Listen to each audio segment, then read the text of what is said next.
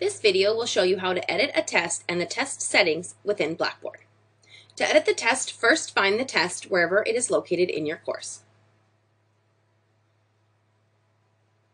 Once you have found the test or quiz, simply click the right-hand drop-down arrow and click to edit the test options.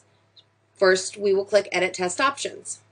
Test options include the name, the content link description, if the test opens in a new window, if instructions are included, if the test is available, how many attempts a person can have to take their test, if you want the test to be completed in one setting or not.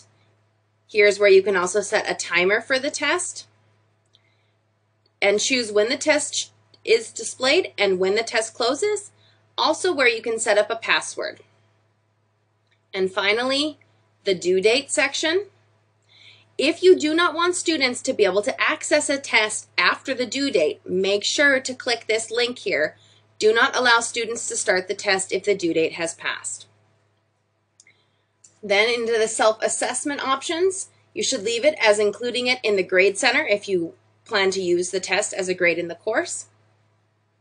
And then after the submission, you can choose to show them just the score, which is the standard. You can also choose to show if answers are correct or not, totally up to you as an instructor.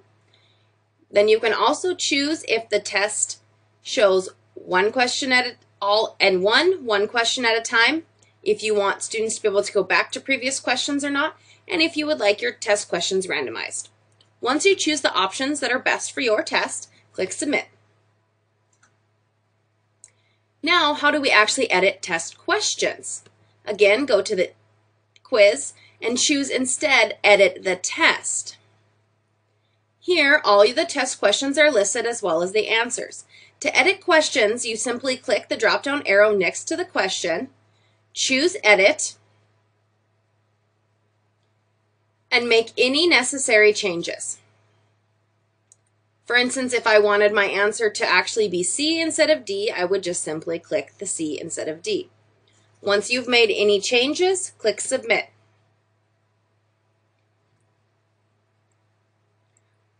Once all question changes have been made, scroll down to the bottom and click OK.